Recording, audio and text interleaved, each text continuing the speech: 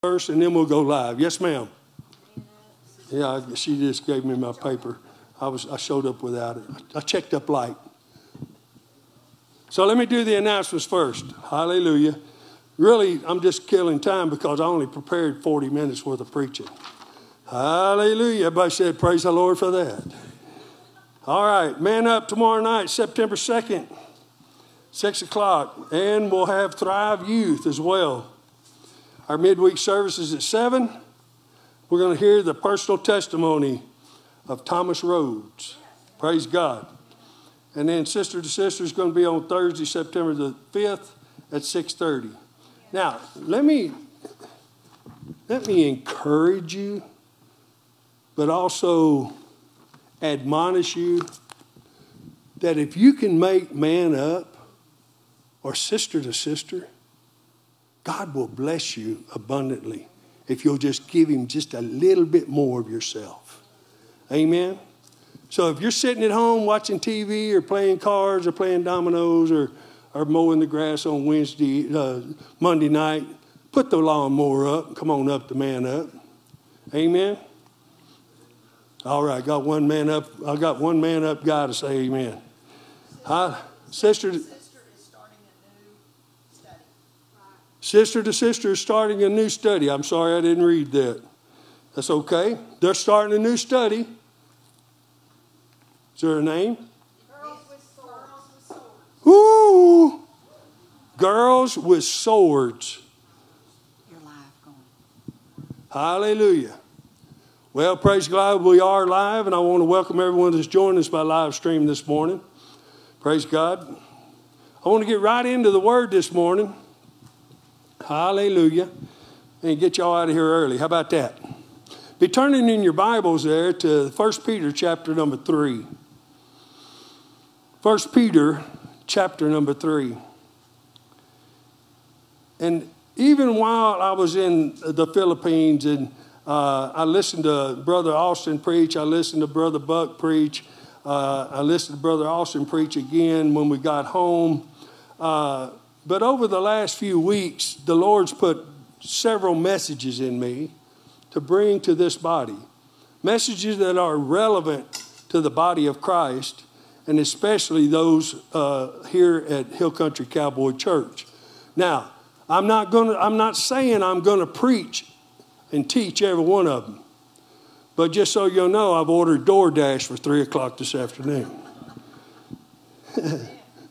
Amen. Glory to God. Seriously, though, the Holy Spirit has given me a message that is relevant to the times in which we're living. It's not a message that you haven't heard, and it's not a message that you won't hear again in the future. You'll probably be hearing about it until we go home to be with the Lord. Amen? But for some time now, probably on and off for the last 2 or 3 years, God has been leading me to teach on being consecrated toward Him, being dedicated to the Word of God, and separating yourself from this present world. He's been impressing on the church, and I've told y'all this, I believe we are living in chapters 2 and 3 of Revelation right now, where God goes to the churches and warns them. Well, he encourages them first to say, hey, I know what you're doing all these things good, but let me warn you, here's what you're doing that's against my word. And if you read those 2 chapters, and the ones that were breaking his covenant, he said, I will remove your candlestick. That means I will remove your light. Serious business, guys. So if indeed we are in those 2 chapters, don't you think it's high time we start getting right and spending more time with the Lord Jesus Christ? Can you say amen? He said, I want you to come out from amongst the world. I truly believe it grieves the heart of God to see what's happening in the church today. The casualness of the church. The complacency of the saints of God. The sinful nature that's being introduced into the church of today. And here's the worst thing, the church being okay with it. Well, we got to be all inclusive. No, we don't. There's no inclusiveness in the Bible. He said, come out from amongst them. Amen?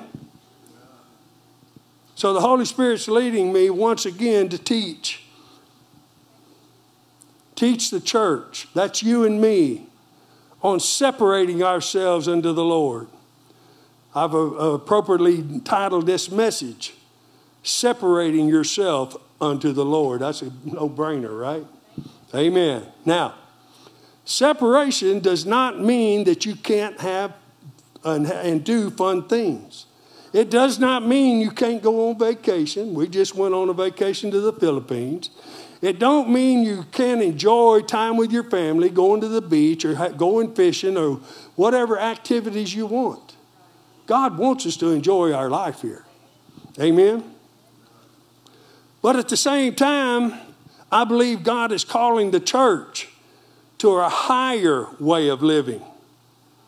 Maybe cutting just a little bit of the immoral stuff out of our lives. I may not be talking to anybody in here, maybe just talking to people by live stream. But God wants us to clean up, and I'm going to show you that in the Word. He's calling us to a higher place with Him,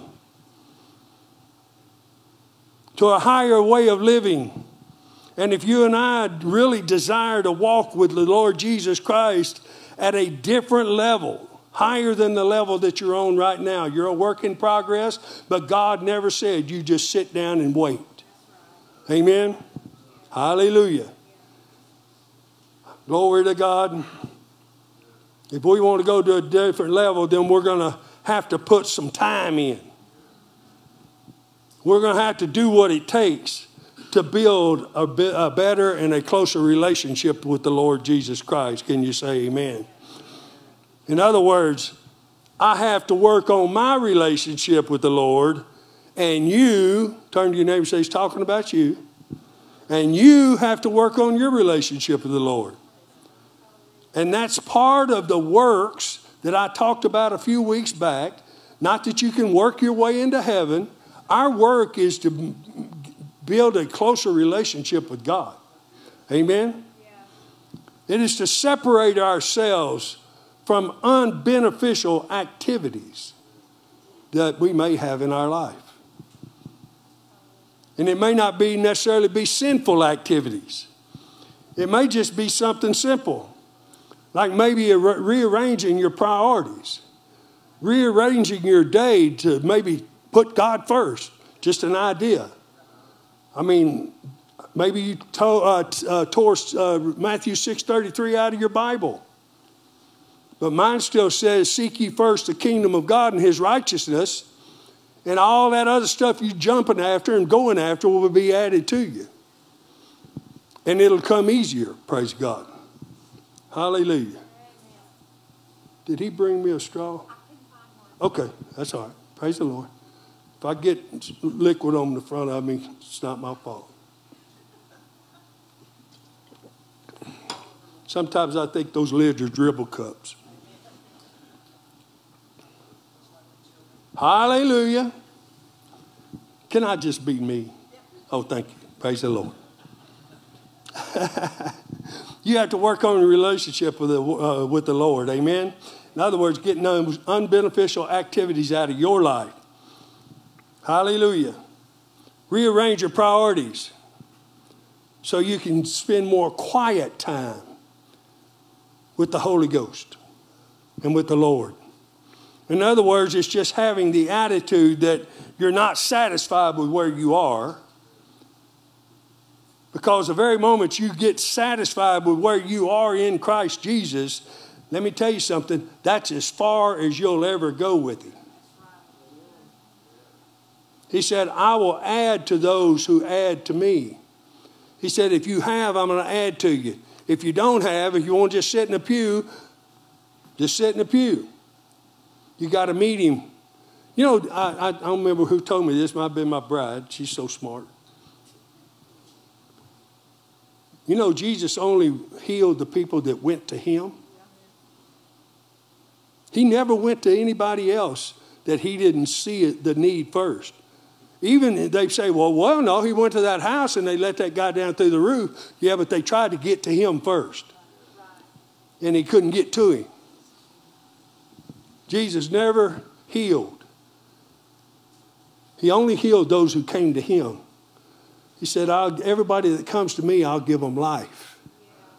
Amen? Hallelujah. Well, listen, I thank God for what he's done in my life. And I know you do too. But how many know there's more for us to reach for? How many of you know you haven't arrived? How many of you know that you didn't get out of a boat this morning and walk on water? Amen. How many of you have spoken to a storm lately? I know a few hands are going to go up, but everybody ought to be speaking to the storms. Amen. You know, the storm can be anything. It don't necessarily have to be weather. It can be a storm in your life. It could be a mountain in your life. Are you crying about your mountains? Or are you speaking to your mountains? Just asking for a friend. I know in my life, God's brought me a long way, and I'm grateful for that. But I'm here to tell you, even after 27 years of serving him, I'm not satisfied with where I'm at. And my unsatisfaction is what's going to keep me reaching for more of him. Reading more, studying more, praying more. I want to know God so well. I want to be, like he says, I'm drawing a line in the sand. And I want to be standing right by his side holding his hand. Amen. And the only way for me to do that is to put more time into his word, to pray more. Amen. All right, let's move on. Praise God. Listen to me. It's only your unsatisfaction with where you're at that is going to motivate you to do something about where you're at. I'm going to say that again. It's only your unsatisfaction with where you're at in Christ that will move you and motivate you to grow in Christ more. Can you say amen? In other words, until there's a dissatisfaction of where you are spiritually, you'll never push forward spiritually to that place you've never been yet. See, there's a place in God that you haven't been. He's always says, come up higher. Come up higher. Come up higher. How many of you want to go up higher? Amen. The rest of you need to wake up. I'm asking questions that requires a response. Amen. Don't play like you're reading your Bible. I used to do that in church. That's just me. I used to sit on the front row in that church in San Antonio.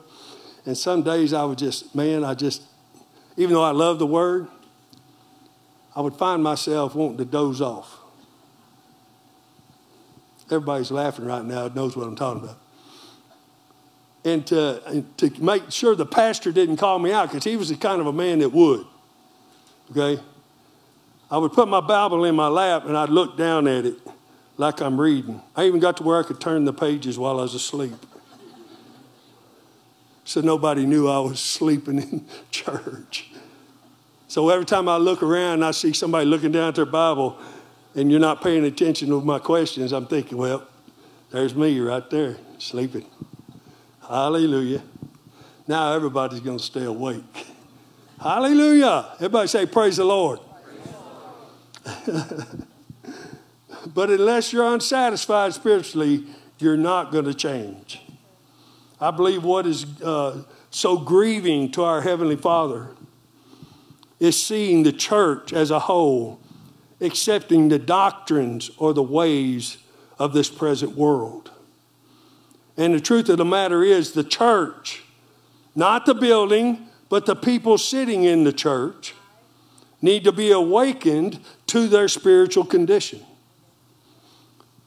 That there's an awakening, that they may not be where they used to be. Man, you start on fire with God, and then all of a sudden you just get a little bit more complacent. You know, some mountains come in your life, and which kind of gives you a setback. You quit reading your Bible as much. You quit praying as much. that there's got to be an awakening that you're not where you used to be. There's got to be an awakening that they may have grown complacent in their spiritual growth, that their relationship with the Lord has grown cold. You need to keep the fires burning. Amen? You're the only one that can do that.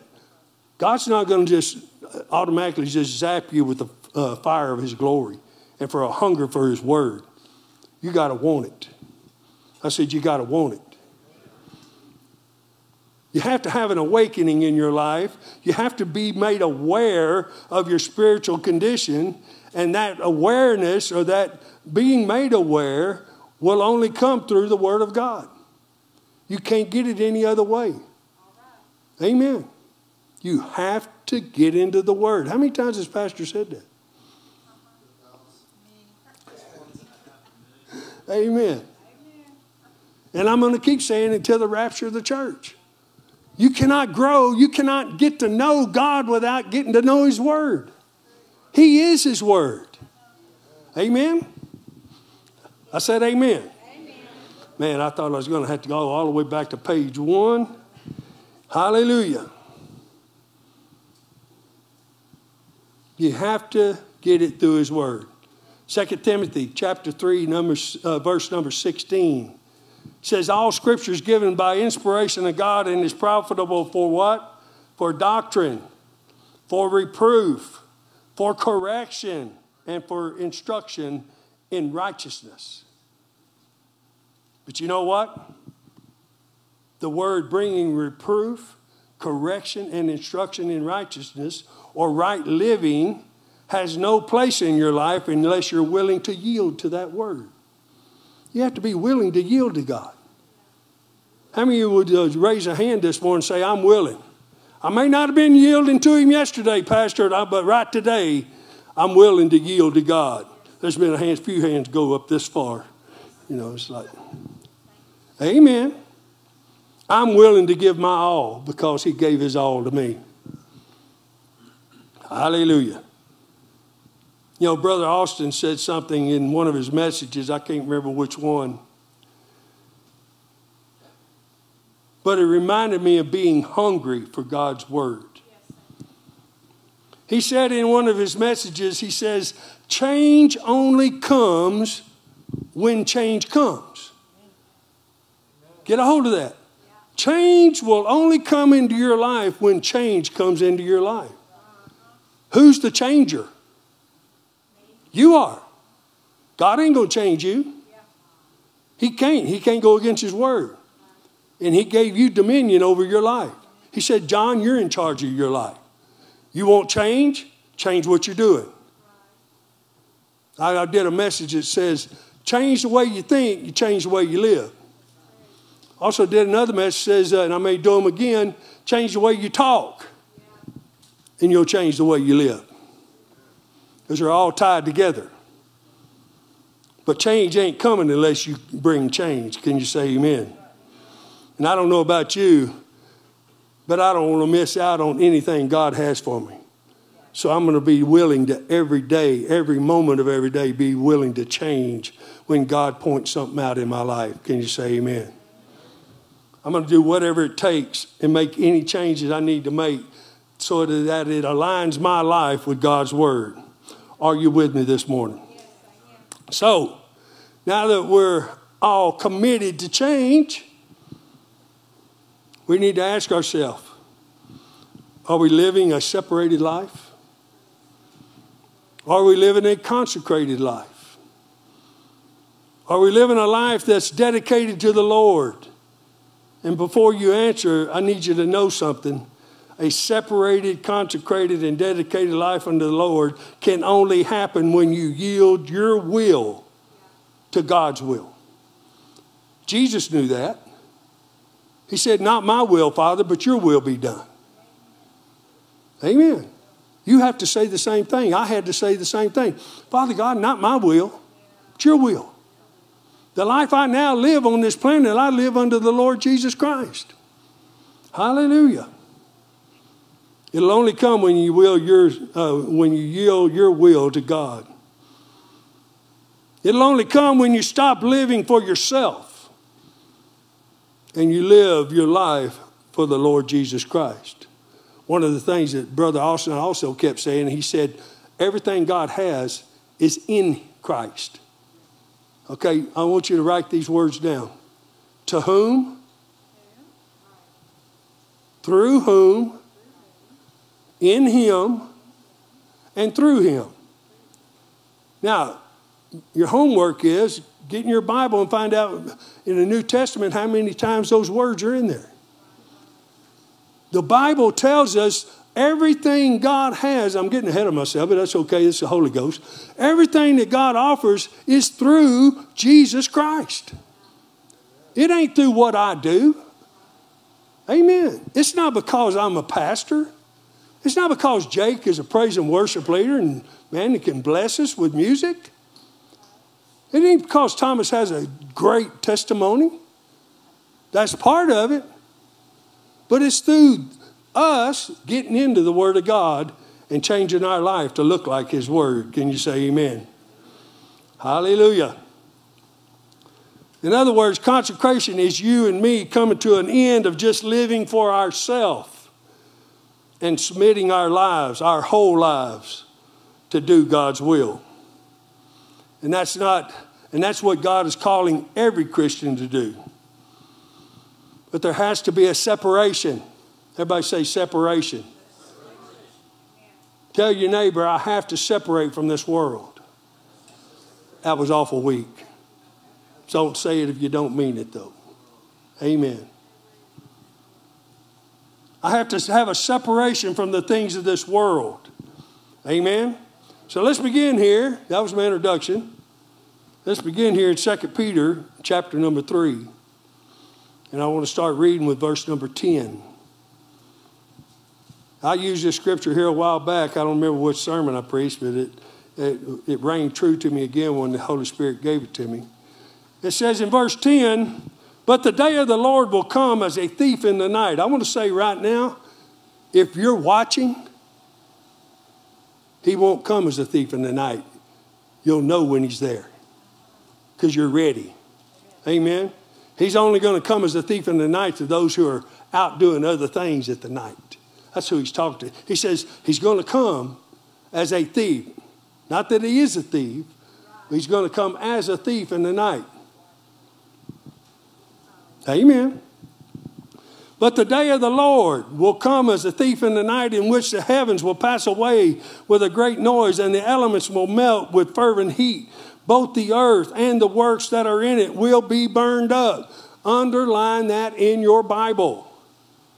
And ask yourself, the next time you put your job, the next time you put your bank account, the next time you put everything else before God, ask yourself, is that going to get burned up?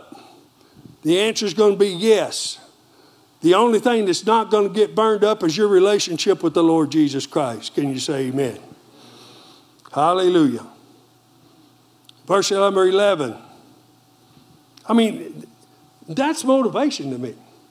Why would I want to chase the things of this world if it's all going to burn up? Just asking for a friend. Verse number 11. Therefore, since all these things will be dissolved, what manner of persons ought you to be in holy conduct and godliness, looking for and hastening the coming of the day of the Lord? In other words, there's an anticipation or there's an excitement about Jesus' coming that you and I are looking forward to it. Amen? We're not just sitting around on the pews or sitting around at home waiting for His coming, but we're pressing forward toward Him. Amen. And we're continually developing our relationship with the Lord Jesus Christ until He does come. I'm going to keep moving forward with God until the trumpet sounds and I meet Him in the air. Amen. Amen. Listen. I don't just want to know about God. I want to have a personal relationship with Him. How many of you want a personal relationship with the Lord? Amen. I'm going to ask again. How many of you want to have a personal relationship with the Lord? Amen. We need to let him know. Okay? You need to let your neighbors know. May have a neighbor that's not really wanting to raise their hand because they're embarrassed. But if you'll start waving at Jesus, maybe they'll start waving at Jesus too. Can you say amen?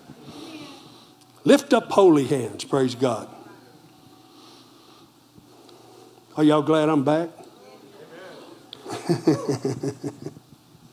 I don't just want to know about him, I want to know him. Amen?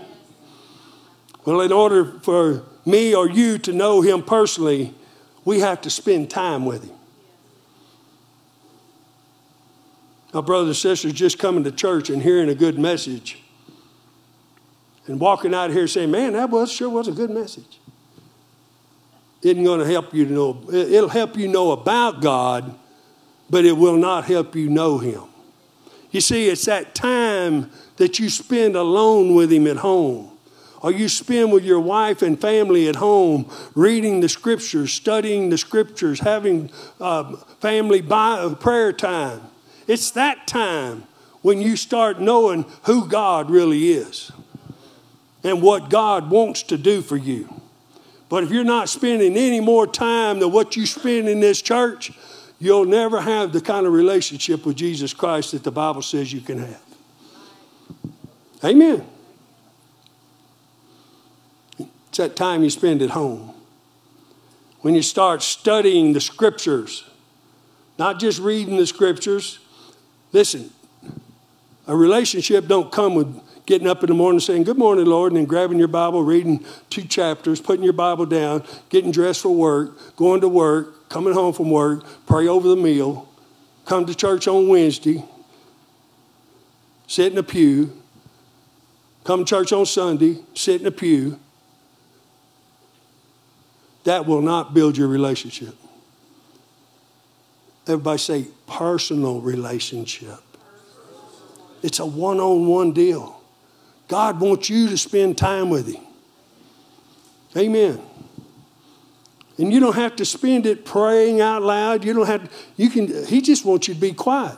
How many of you know, and I have friends that can't hardly ever shut up. Well, let me tell my friends this. If the Holy Ghost is a gentleman, and if you are always talking, he's never going to interrupt you. And you will never hear from God until you shut your mouth and sit down. Hallelujah. Short course in meditation. Sit down and shut up. Amen. Hallelujah. How many of you know how many ears you got? How many? Everybody say 2. That's the first time I've ever seen Bud raise his hand. Golly, I ought to get down and run around the room. Hallelujah. Bud loves me. Okay, amen. He raised his hand there too.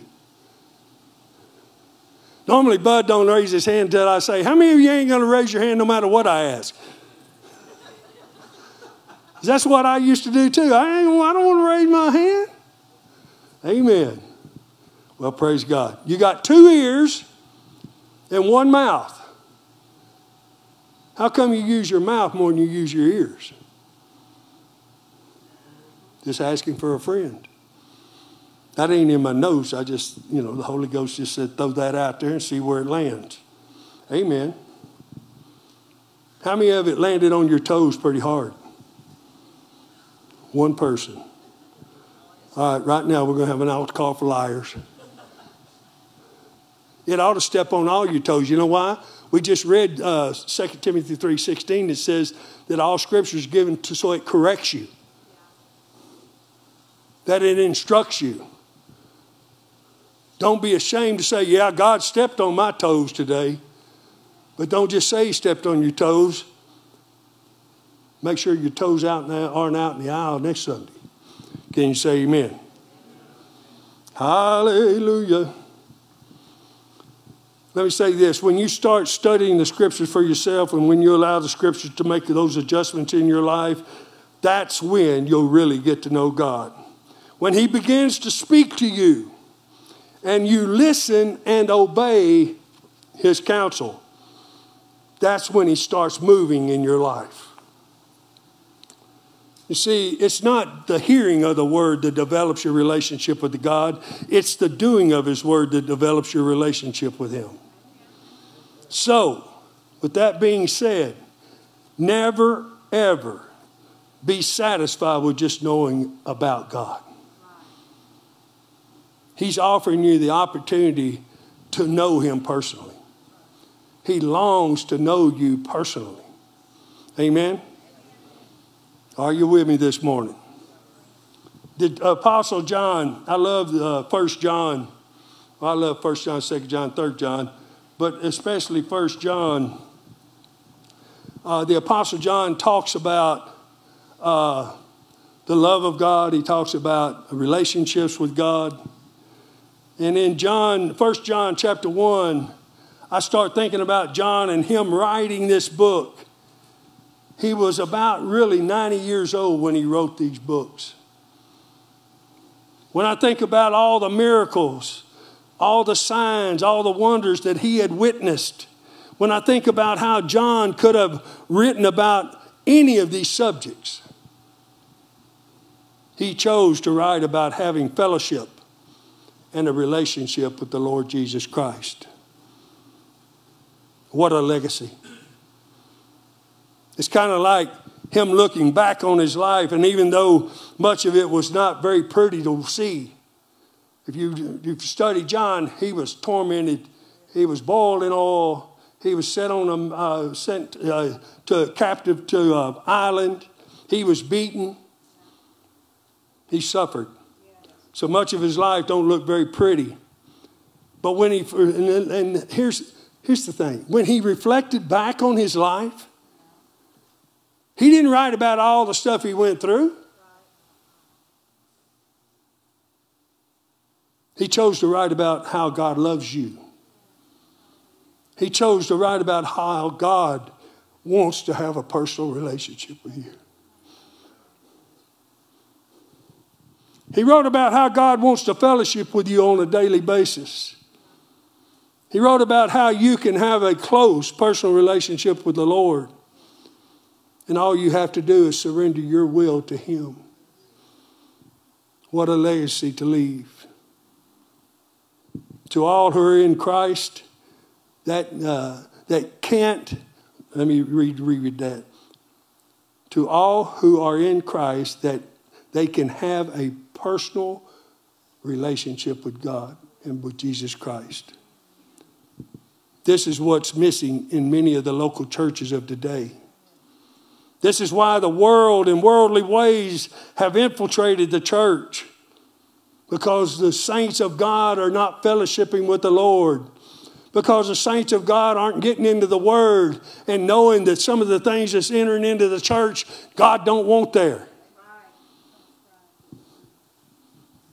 The moral decay of the church.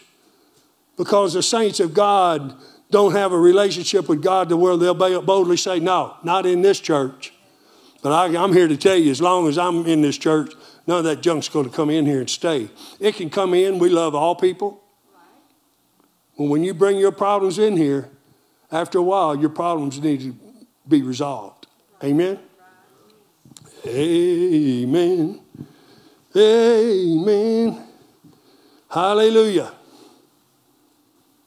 You want to really know how the worldly culture got in the church? It got in the hearts of the people first. The people brought it in. The people says it's okay. We need to be all inclusive.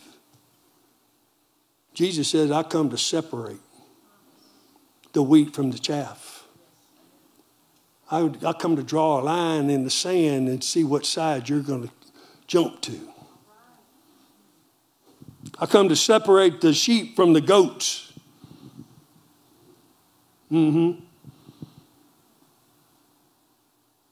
Worldly culture got into the church because it got into the hearts of the people first. Listen, the only way worldly ways and worldly viewpoints become acceptable in the church is they become acceptable to the people first. In other words, the people who are still having fellowship with the world, who have one foot in and one foot out, they don't want to expose what's really coming into the church because they ain't getting it out of their life either. Don't shout me down now. It's just because I'm starting to preach good. They're bringing the worldly ways into God's house with them. And listen, you ought not be okay with that. It's okay for you not to be okay with that. What you really need is for the Holy Spirit to correct you and cause you to repent. Needs to cause you to turn away from the world and turn back to God. Are you with me this morning? That's what Peter is saying right here. He says, if we really believe that Jesus could come back at any moment, wouldn't we make the necessary adjustments in our life just to make sure we're ready? The answer is we would, right? Amen. And again, let me emphasize that there's no way the world can get into the church unless the people who call themselves Christians allow it. I encourage everybody to think about what I'm fixing to tell you.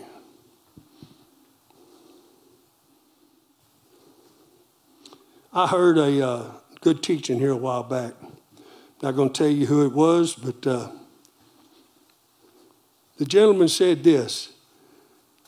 He said, many Christians who are Christian by name only will not make the rapture. We've been preaching that here for years. You can't just call yourself a Christian and get in. You may still get to go to heaven. But there's many Christians that call themselves Christians that aren't Christians. They take on the name of Christ, but they don't take on the life of Christ and then the character of Christ. And that's all I'm going to say about that. We need to warn people. Being a Christian is something other than just saying you are. Amen? I had the opportunity to tell somebody that this morning. Hallelujah. And I hope they take heed because I want to see them in heaven. Praise God. Hallelujah. How can the world get into the church that's living holy? How can the world get in you if you're living a holy life? Didn't it just say live in holy conduct and behavior? How can the world infiltrate your life if you're living holy for the Lord? Amen. How can the world and the worldly ways get in the church that's on fire for God, that's on fire for His Word? Well, the answer is obvious. It can't. You know why? Because the fire of God will keep it out. If you turn up the blaze in you, no sin can be in there. It might try to slip in, but you ain't going to live there. Amen. The fire keeps it out. Hallelujah. Let me say, when you get on fire for God and His Word, you won't have to tell anybody. They'll know it. When the fire is kindled in, everybody's saying, well, man, I wish I had a revival. Well, it starts with you. Revive yourself. Amen. God ain't going to revive you. He don't have a magic wand where He can just wave it over you and get you on fire for Him. You got to dedicate yourself to Him. You got to consecrate yourself to Him. Don't shout me down now. I'll get done sometime today. Amen. I hope I wasn't prophesying when I talked about DoorDash.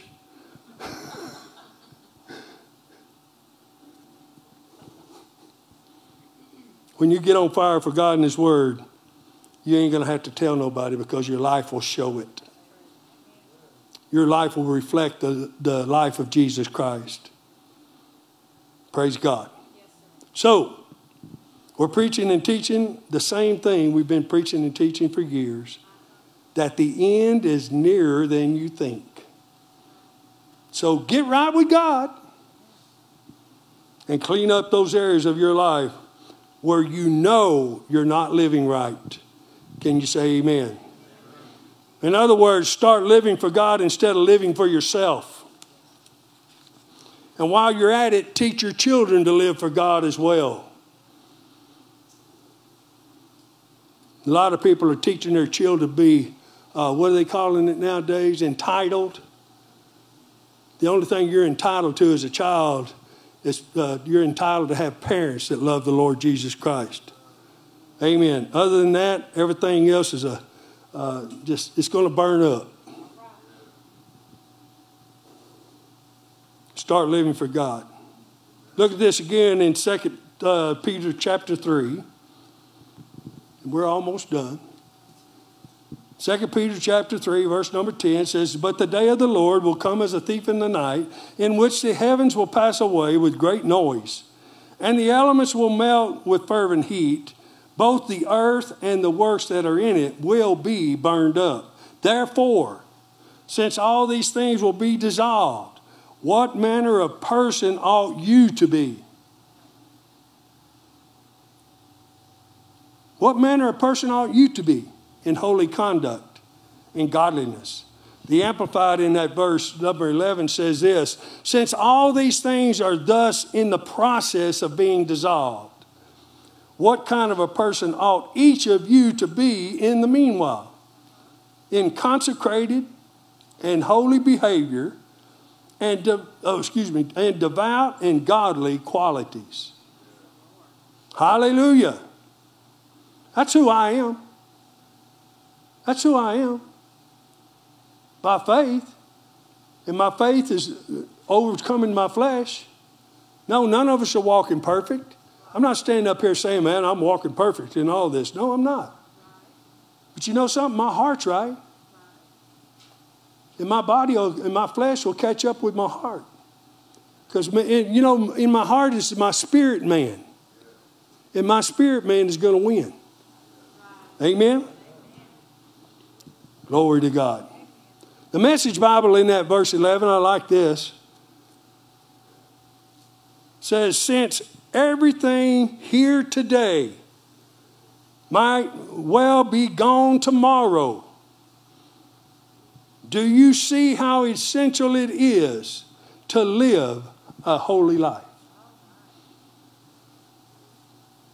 So Peter, by the way of the Holy Spirit, is telling you and me that as Christians, we ought to be living a consecrated life, a holy life, not living a life of being self-centered or out of control. Even Christians are self-centered. Many Christians are out of control. They want to keep one foot in the world and one foot in God. They want to ride the fence. Well, as my daughter said one time, "Dad, they ought to get off the fence because the devil owns it." You're either for God or you're against him. There is no middle ground. Amen.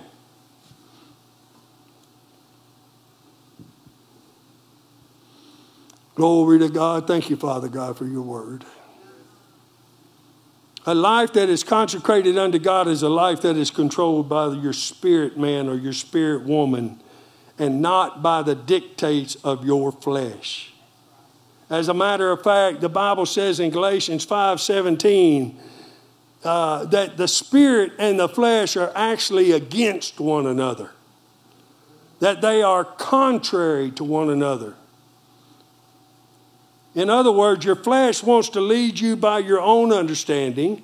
It wants to lead you by your feelings. It wants to lead you by your emotions. And your spirit man or your spirit woman wants to lead you by way of the Holy Ghost and the Word of God. That's what that scripture is saying. I paraphrase it, but that's what it's saying. Your spirit and your flesh is always warring against one another. I want you to think about that. If you don't ever feed your spirit will never overcome your flesh. Your flesh will always win. In other words, you got to put the time in. You got to put the time in. think of it as the job you had.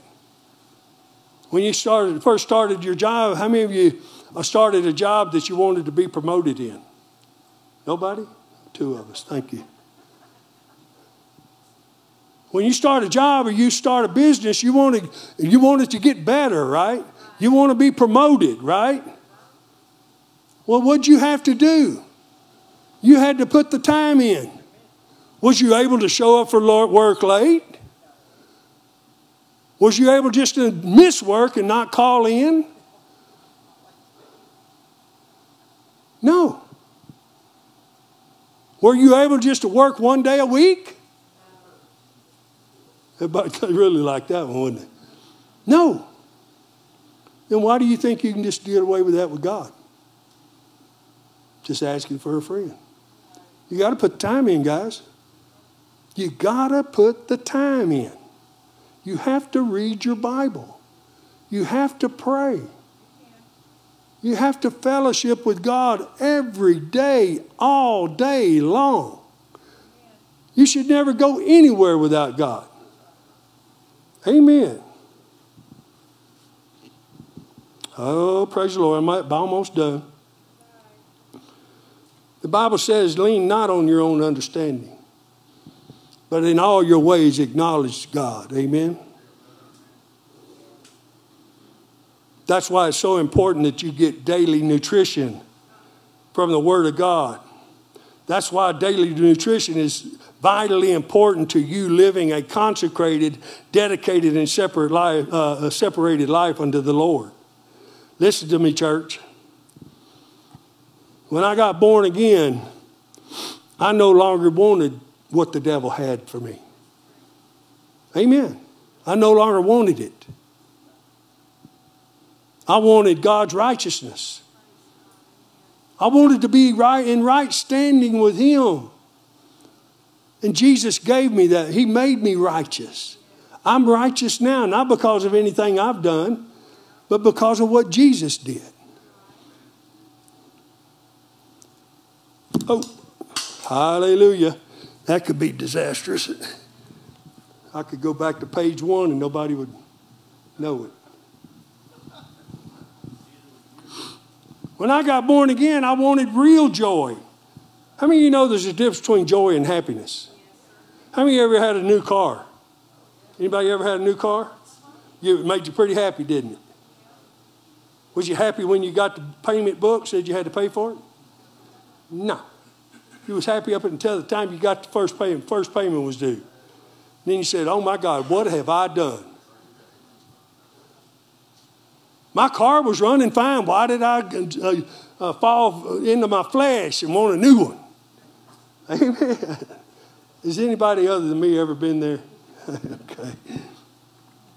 Joy is different from happiness.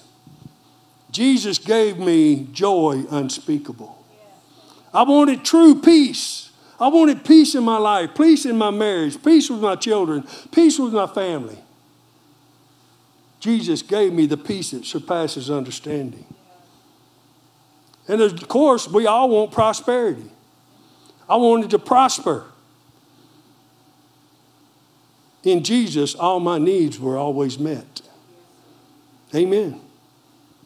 Brothers and sisters, everything that my spirit man desired, everything that the kingdom of God has to offer was made available to me Easter morning, 1997, when I rededicated my life to the Lord Jesus Christ and I started living for Him instead of just saying I'm a Christian.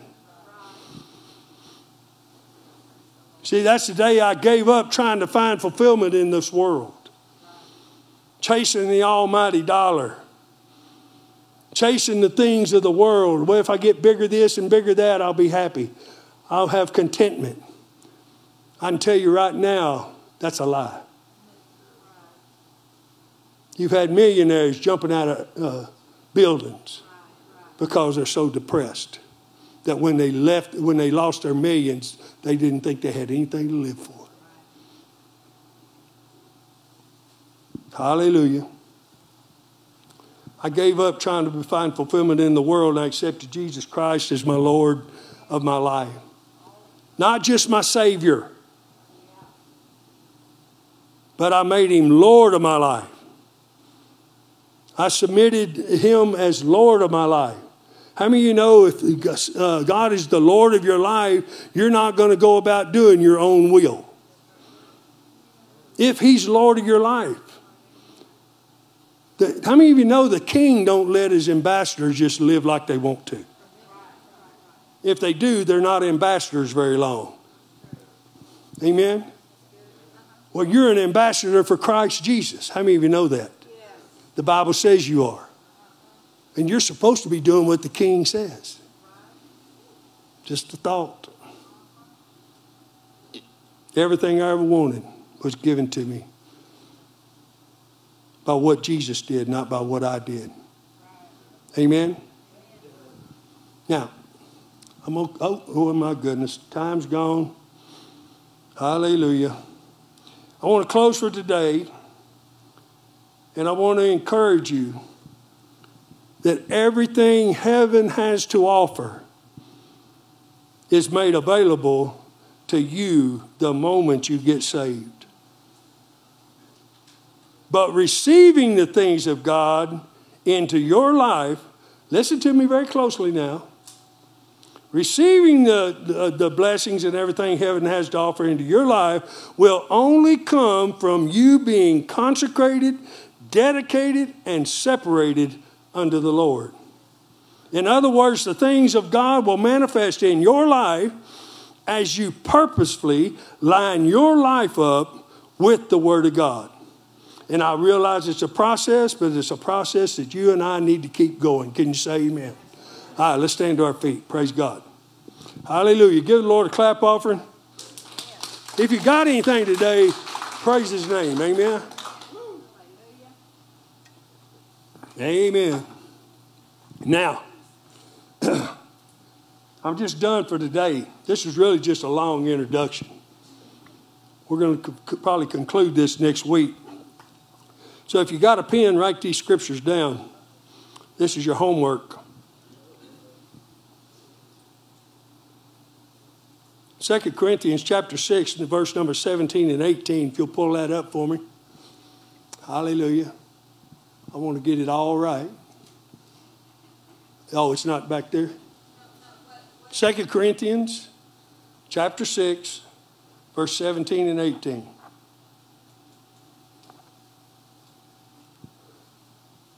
Says, therefore, now look at this. Who's he talking to? Everybody say you. Amen. Therefore, come out from among them and be separate, says the Lord. Do not touch what is unclean. Then he says this, and I will receive you. What if you're still holding on to what's unclean?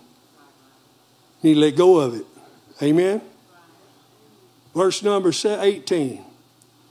And I will be a father to you, and you shall be my sons and my daughters, says the Lord God Almighty.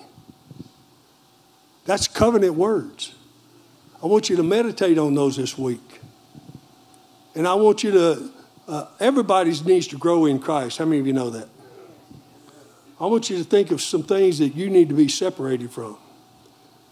And I want you to pledge to God and declare that you will separate from them. He's not going to pull them out of your hand. I had a lady one time says, man, I just wish God would take these cigarettes from me. I said, what for? He don't smoke. Give them up. Put them down. Crucify your flesh. Amen? All right, I'm done. Praise God. Hallelujah. What scriptures are we going to memorize and look up? 2 Corinthians chapter 6, verse 17 and 18. Amen? Amen. Now, we always give everybody an opportunity because there could be people watching my live stream this morning. There may be people in this room that really aren't sold out to the Lord Jesus Christ. And this message today is telling you, you know something, son or daughter, you need to separate yourself unto me. With every head bowed and every eye closed, if that's you this morning, and I'm talking to those at home too. If that's you, I want you to slip a hand up and put it right back down. Amen. Praise God. Let's all pray this prayer together. Say, Heavenly Father, I believe Jesus Christ is your only begotten Son. I believe he died for me and he rose again. And because I believe that, your word says I can be saved. I receive your word and I declare myself saved. Jesus, come into my heart. Show me in your word what you'd have me do, and I'll do it. In your precious name I pray. Amen and amen. Let's give the Lord one last clap offering. Praise God. Do it like you mean it. We always close out our services saying we serve a miracle-working God, and you are next in line for your miracle. You're